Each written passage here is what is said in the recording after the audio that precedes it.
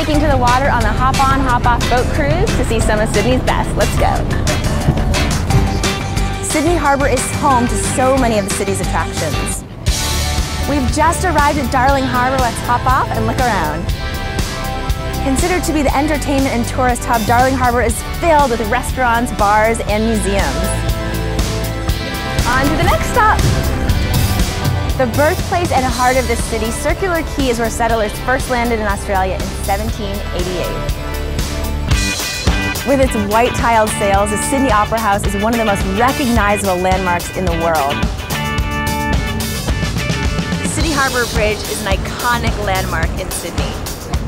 We're going under the bridge.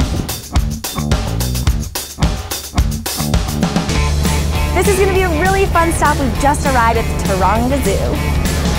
Just chilling with emus, walking around the zoo.